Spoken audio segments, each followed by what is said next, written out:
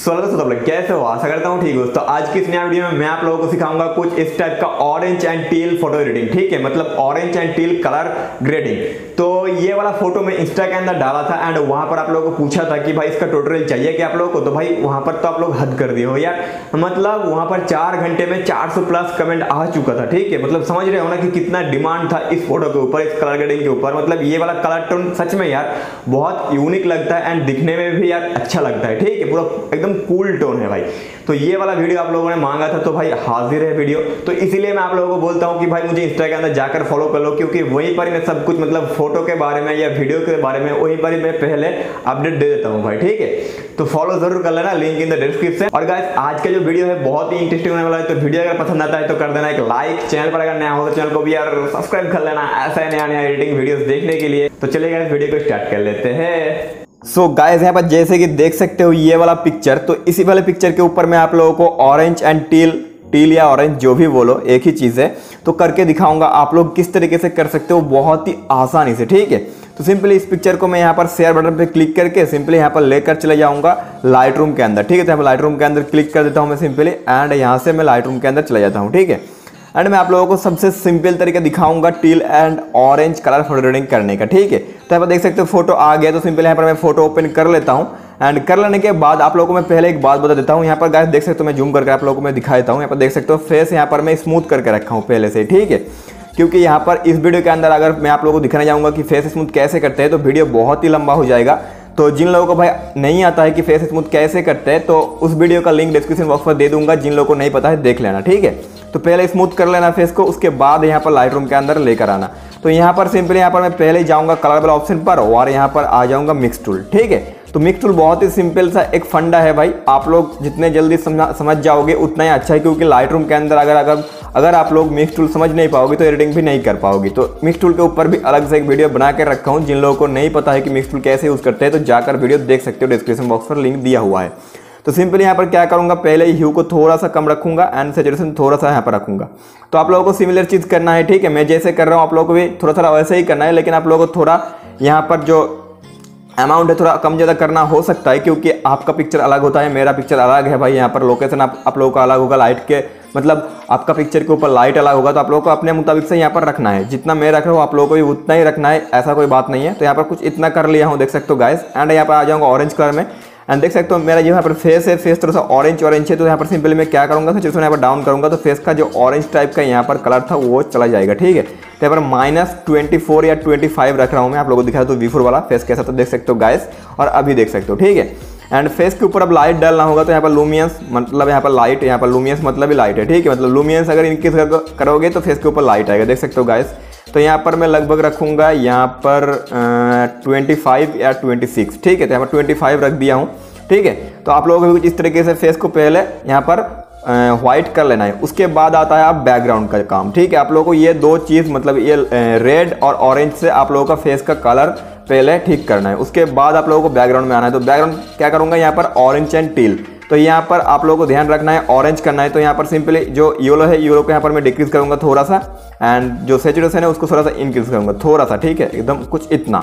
ठीक है, हो गया है ये भी। एंड गाइस अब यहाँ पर आ जाना है आप लोगों को सिंपली यहाँ पर ग्रीन कलर में, और ग्रीन कलर का ह्यू आप लोगों को पूरा फुल डिक्रीज कर देना है। ठीक है, मतलब -100 और यहाँ पर सैचुरेशन में पूरा इंक्रीज कर दूंगा एकदम 100। ठीक है, तो यहाँ पर देख सकते हो गाइस बहुत अच्छे तरीके से यहाँ पर जो येलो टोन है आ चुका है। आप लोग थोड़ा सा चाहे तो आप लोग सैचुरेशन कम रख सकते हो, आप लोगों का अगर उतना कलरफुल अच्छा नहीं लगता है, लेकिन यहाँ पर मैं पूरा 100 रख रहा हूँ। ठीक है, एंड अब आ जाऊंगा यहाँ पर सियन कलर में, और सियन कलर यहाँ पर देख सकते हो मेरे पैंट के ऊपर हल्का सा पहले से सियन टोन है। तो यहाँ पर मुझे ज़्यादा करने की ज़रूरत नहीं है, फिर भी यहाँ पर थोड़ा सा कर लेता हूँ, माइनस कर देता हूँ ह्यू को एंड सैचुरेशन थोड़ा सा डालता हूँ। एंड यहाँ पर जो ब्लू कलर है, ब्लू कलर में आके ह्यू को थोड़ा सा कम और यहाँ पर सैचुरेशन थोड़ा सा डाल देता हूँ। ठीक है, तो कुछ इतना डाल देता हूँ। ठीक है, तो ये भी हो गया है। एंड यहाँ पर और कुछ भी नहीं करना है, सिंपल आपको डन कर देना है। और यहाँ पर टेम्परेचर को आप लोगों को यहाँ पर माइनस यहाँ पर रखना है 8 या 6। ठीक है, तो और यहाँ पर आप लोगों को टिंट जो है, टिंट को भी माइनस कर देना है यहाँ पर लगभग 12। ठीक है, तो ये भी कर लिया हूँ।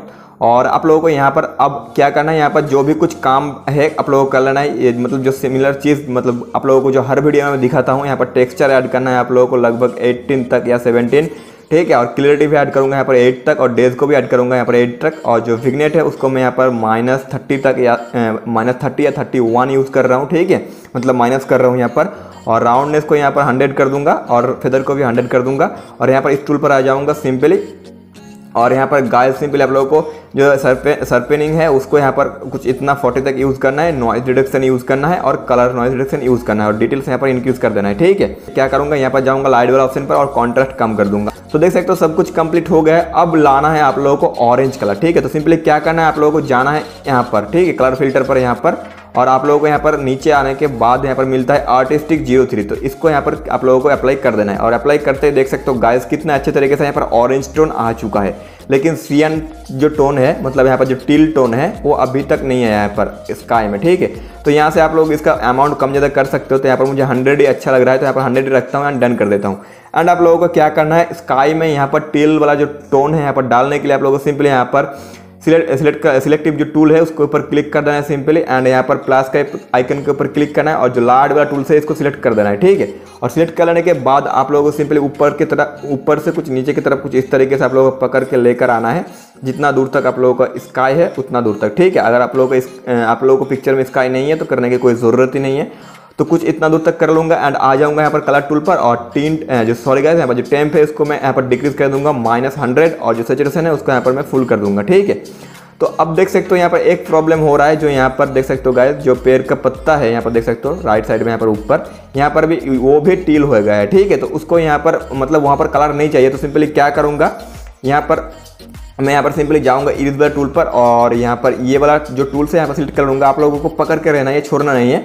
तो छोड़ दोगे तो यहाँ पर साइज वगैरह फिक्स नहीं कर सकते हो। तो यहाँ पर पकड़ के रहोगे यहाँ पर कुछ इस तरीके से, तो आप लोग ऊपर की तरफ स्वाइप करोगे तो यहाँ पर देख सकते हो साइज बड़ा हो रहा है, और नीचे की तरफ लाओगे तो यहाँ पर साइज छोटा होगा। तो यहाँ पर मैं सिंपली 16 या 15 रखता हूँ साइज, और यहाँ पर कुछ इस तरीके से जहाँ पर मुझे कलर नहीं चाहिए यहाँ पर कुछ इस तरीके से इरेज कर दूंगा, ठीक है।